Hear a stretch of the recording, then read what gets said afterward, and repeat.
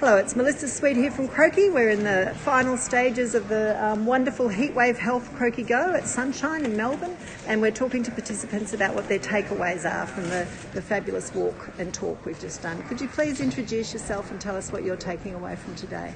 My name is Nuruddin. I'm a Community Development Officer at IPC Health. I think the takeaway for me has been just learning about all of the different ways in which services are responding and adapting to the issue of heatwave health. So that's been really amazing to learn about and to hear from the speakers. Anything you'll do differently as a result of today?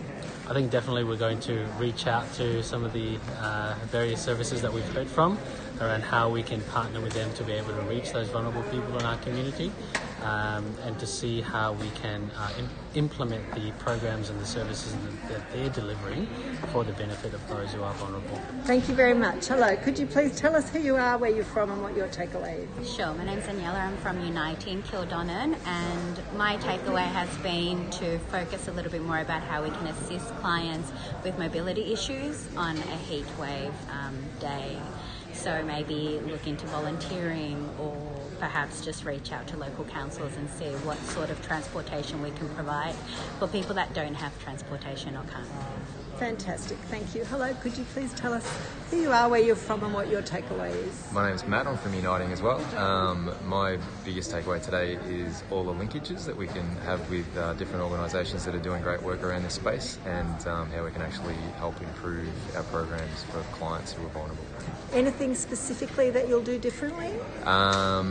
I think we'll just, the register was the thing that really clicked with me with Bringback. We've got a lot of clients out this way who are elderly and at home a lot, so they have limited access to get out of the house on those heatwave events. So that register is a brilliant program, so we're going to try and link in with that. Brilliant, thank you very much. Hello, who are you, where are you from and what's your takeaways? I'm Margarita Windish. I'm at RMIT in the social work department, and I'm also doing my PhD at Monash University on heatwaves. I've been really impressed with what people are doing in the Bringbank areas, the different services, the council. There's a lot of interest, there's a lot of willingness to try and make life easier for vulnerable community members. And I think what I take away with, it's not the community that is not on board, but we need to push federal and state government a lot more to take heat waves seriously as a climate, as part of the climate crisis. Anything you'll do differently as a result of coming along? Not that I know of. Okay, let me suggest one thing. Perhaps you could write some articles for Croakey about your work. I could actually. Thank you for suggesting that. Thank you. Hello, could you please introduce yourself? Hi, my name is Dr. Tess Ryan. I'm an Aboriginal academic. I'm based here in Melbourne, and I also have my own reflections as someone with a chronic illness. So what are your takeaways? I think for me, it's great to see that there's a community response, and local government here with council, they seem to be doing a lot of the really heavy lifting with regards to approaching this issue.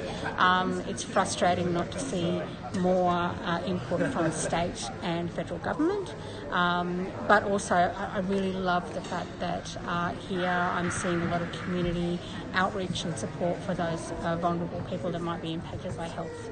Anything that you'll do differently as a result of coming along? Well, I'm in the Altona area, so I feel like I should probably engage a bit more with my neighbours. There's still quite a lot of elderly people that are living in that area, and some people that might be really adversely affected by these heat waves. So I might check on my neighbours a little bit more. Beautiful. Thanks, Tess. Hello. Could you please tell us who you are, where you're from and what you've taken away from today? My name is Samuel Muchoki. I'm the Health and Wellbeing Policy Officer at Brisbane City Council. And what's your takeaway from today?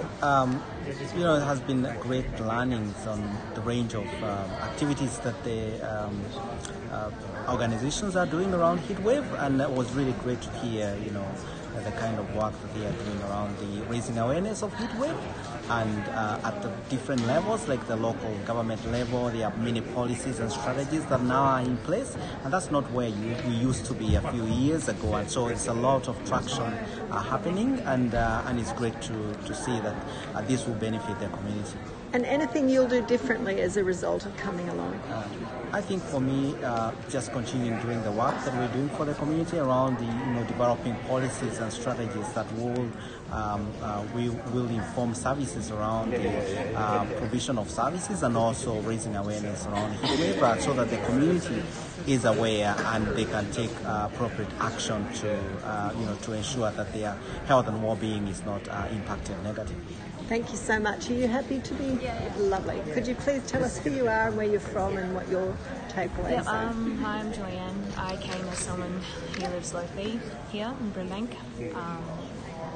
I came to have a chat, have those conversations, observe. How did you find out about the event? Well, Nuruddin, he popped by the youth consultation workshop that Brimbank Council ran. And it was good to meet Nuruddin because he represented an organisation called Croakey. Yes. Yes. And he said he was working on a campaign to help the community be informed about what we could do on hot days. And is it something you'd thought about before? I mean, do you have a particular interest in health or in heat waves? Just in general, community. I think we help each other out, and you let everyone know what's happening or where to go to. Yeah. So will you do anything differently as a result of coming along today? I'll just tell everyone that there are services, and there are other places other than the shopping centre that you can go to on a hot day. Fantastic. And what would you like to see us do at Croakey? What sort of stories would you like to see us write up? Next? Yeah. I was hoping for the community members or residents to be here. Yes. So like a dialogue, yes. more than just service providers. Service providers. Yes. And with like a mixture of younger and senior. So could I suggest we'll be writing up articles out of this. We'll also do some short films and things like that. Okay. Can I get your contact details? Yeah. And you can help disseminate them to community then. Okay. We can do things like that. Is that of interest? Anything else you'd like to add before I wrap up? I think this is a great kind of informal way to have people come together and share about their work rather than just like at a meeting. Yeah. What is it about the walking, you think? Well, it's experiential. Yeah. I don't have to use that word. And I guess we're human, so we like to walk and look and move. And it's good to capture this through film and media. Yes. It's like a time capsule. Do you use any social media channels yourself? Instagram. Okay. Yeah, I was hoping CoHealth had an Instagram, but they don't. No. Well, Croakey News will post some photos and things on Instagram. Okay. Just short, a series of photos and things like that. But most of our stories will be at croakey.org. Okay. So look there. Okay. Well, we'll sign off then if you're happy with that. Lovely. Yeah, I haven't heard of a health journalist before.